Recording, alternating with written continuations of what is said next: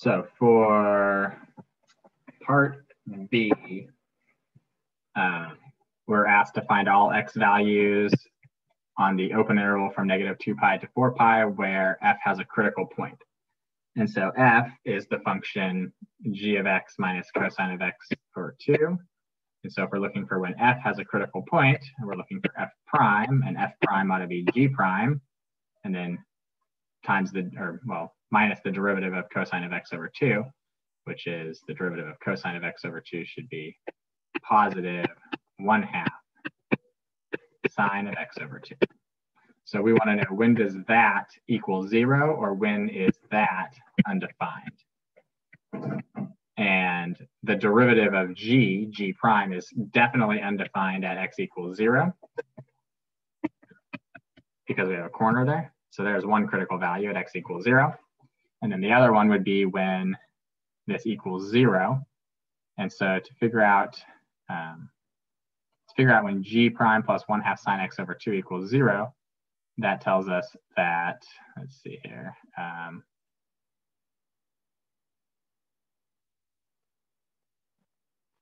We've got two different pieces of g. So g prime, we'll say g prime equals 1 from here to here. And g prime, the slope here, should be -1/2. So we're trying to figure out between -2 pi and 0, where g prime is -1, is this ever true? And between 0 and 4 pi, where g prime is -1/2, is this ever true? Does that make sense to everybody? The sort of the starting off point there for the rest of B? Yes. All right. So then we end up with 1/2 sine x over 2 equals 1, and sine of x over 2 equals 2. This is never true, so we'll just ignore that. And then if we set this equal to 0, we end up with 1/2 sine x over 2 equals 1/2, or sine of x over 2 equals 1. And so now we want to know when on the interval between 0 and 4 pi is the sine of x over 2 equal to 1. Well, that's when that angle x over 2 is equal to pi over 2. Could also potentially be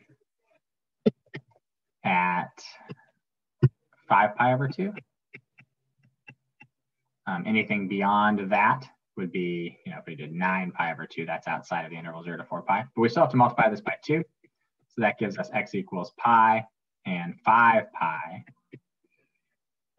And 5 pi is not on the interval 0 to 4 pi. So the only other critical value is x equals pi. So x equals 0 and x equals pi are the two critical values there.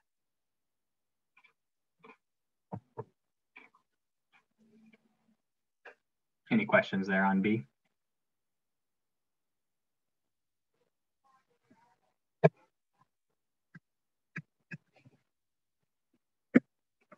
All right, part C says we got h of x is the integral from 0 to 3x of g of t. We want to find h prime of -pi over 3.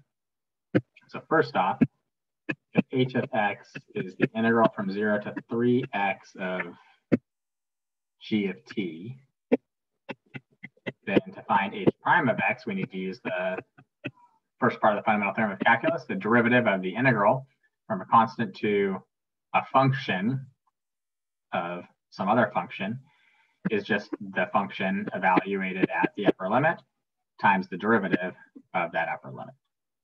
So h prime of x is 3g of 3x. Everybody good with that?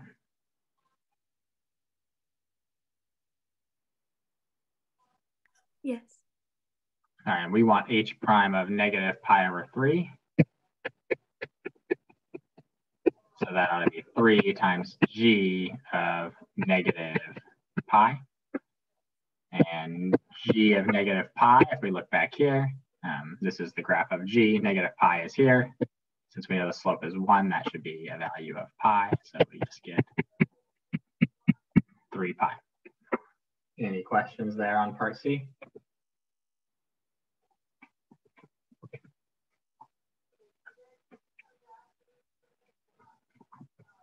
All right. And then somebody was asking the first question of number 12.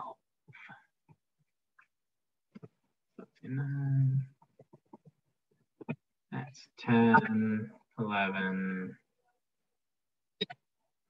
This one? Yeah. All right. So the first part of this one. The question is f differentiable at x equals 0? Okay, so if this is the graph of f, the derivative does not exist here at x equals 0 for sure, because this is a, from one side it's coming in with a slope here of, what is that? No, it doesn't tell us what this lower value is there. So it's kind of, does it tell us what -4, the value of -4 is? It does not, does it? Okay, that's fine. So we know that the limit as x approaches, well, let's do it this way actually. So we can say first off that it's not differentiable at 0, because we know that if we look at the limit as h approaches 0 from the left of f of x plus h minus f of x over h, as we approach, this is a value that is greater than 0, because the slope of this linear piece going in towards 0 from the left is positive. But if we look at the limit as h approaches 0 from the right of f of x plus h minus f of x, this being the limit definition of the derivative, these slopes are, I did write that right. These slopes are less than 0 coming in from the right-hand side. And so since the slope on the left is not the same as the slope on the right, they have opposite signs for sure. Therefore, the two-sided limit, the limit as h approaches 0 of f of x plus h minus f of x all over h doesn't exist, because both the one-sided limits aren't the same. Does that make sense? Yeah, I was just wondering how you justify it. Thanks. Yep, no problem. All right, and then people wanted to go over the problem from yesterday that I posted. So give me 1 second here. I'm just gonna need to pull it up so I can put it into this slide.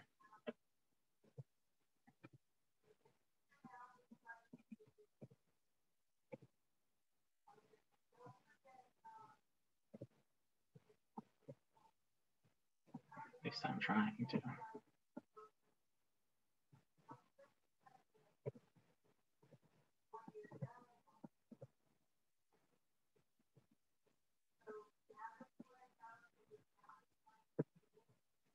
All right. So here is that problem. Hopefully y'all can see that fine. So I'm just going to go through and do the whole thing. I think that'll help people out for the quiz probably. And if you have questions as we go through, let me know. So part A. So first off, this is the function f. It's a bunch of line segments and then a semicircle. And g of x is the integral from 0 to x of f of t. So it's the area under the curve starting at 0 of this function. So the first thing we want to find is g of -6. G of -6 is the integral from 0 to -6 of f of t dt. But we don't want to go 0 to -6. So we flip it and do -6 to 0 of f of t dt and just take the opposite of it. So now this becomes the opposite of whatever all of these pieces of this thing are. So this first piece here is got a base of 1 and a height of 2. 1/2 base times height gives us -1 for that, since it's below the x-axis. Here we've got a base of 3 and a height of 2, and it's above the x-axis, so that's 1/2 of 2 times 3. And here we've got a base of 2 and a height of 2, 1/2 of 2 times 2. So we got -1 plus 3 plus 2 is 4. And we take the opposite of it to get -4. Everybody okay with part A? For the first part of part A?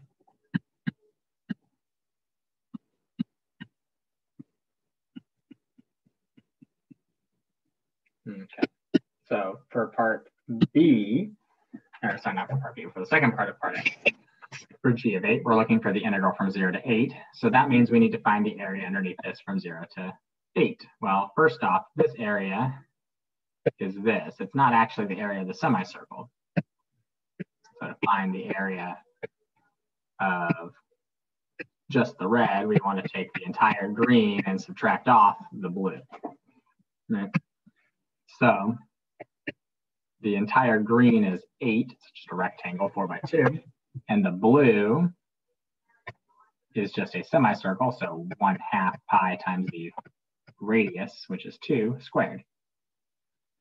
So that's the area in red. And then we're going to add to that this little piece that's still above that's triangular. So that's height of 2, base of 1, 1/2, 2 times 1 is 1. And then down here we've got base of 3, height of 2, and it's below, so that's 1/2 of 6, but it's negative, so -3. So we got 6 minus 2 pi. Any questions there on the rest of A?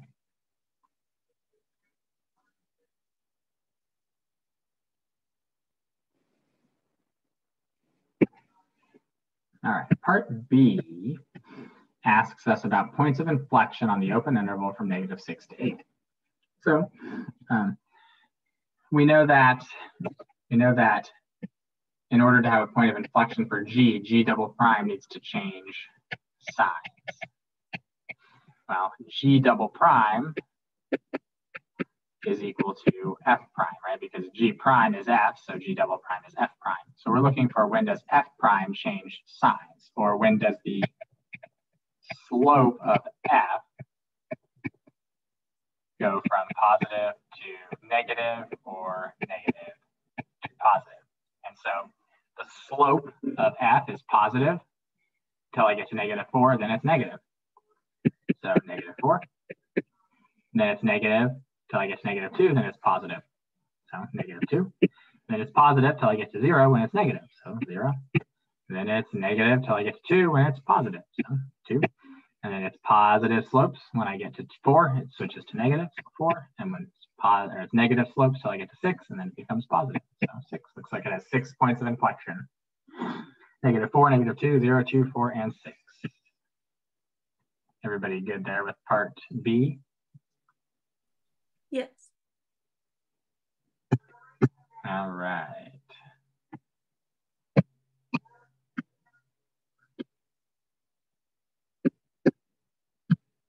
There we go. Part C says local maxima or minima. Well, G will have local maxima or minima if G prime changes signs, right? Well, G prime, which is F, just needs to change signs. So we'll just look at when does F change signs. And if we look at the graph, that happens at -5, and it happens at +5. The other critical values like -2 and 2, it doesn't change signs. It stays positive both of those times. And since it says the open interval, we don't have to worry about our endpoints. And so we know that it's -5 and 5. And for -5, we'll note that the derivative goes from not F prime, but G prime. G prime is negative, and then G prime is positive. And here G prime is positive, and it goes to being negative. So if the derivative goes from negative to positive, that means that F goes from decreasing to increasing. So at -5, we have a local min. And at 5, it's the opposite. We have a local max because it goes from positive, so G increases, to negative, G decreases. Everybody good there with part C?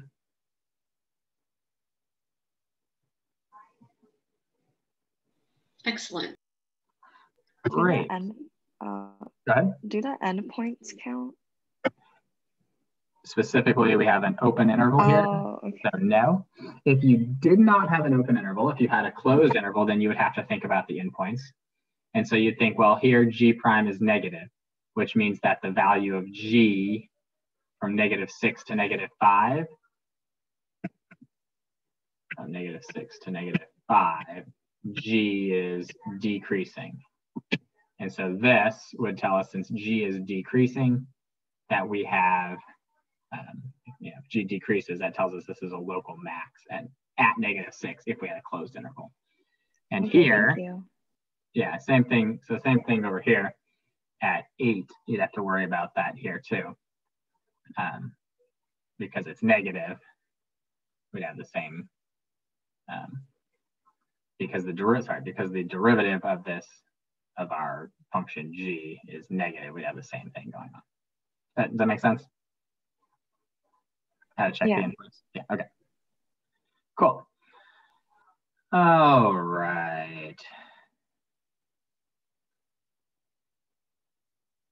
So part D,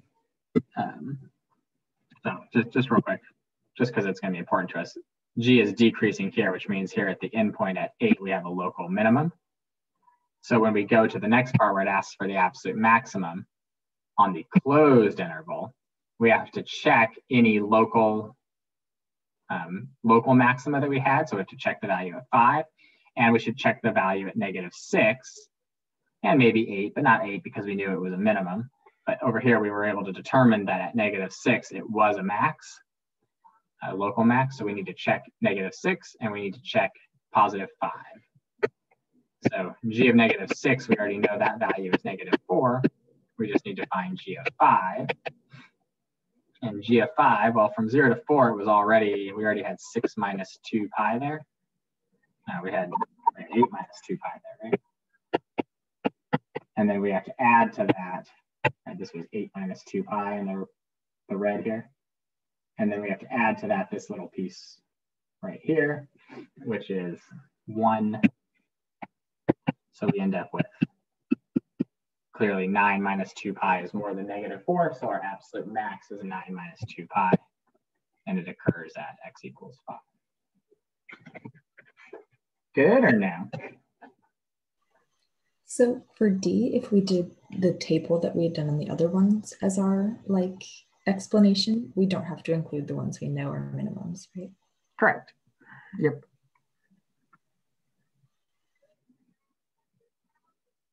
All right. I just have a question.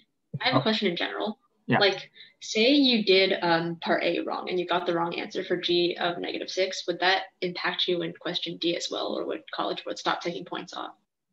So it would screw you up if this value happened to be the absolute max, because then you'd get the wrong value for the absolute max. But if this was still the absolute max and you said, oh, suppose you got -3 for this and you said -3, and then this was 9 minus 2 pi and said your absolute max was 9 minus 2 pi, you'd be fine. You'd get all the points for part D. Thanks. Cool. Any other questions?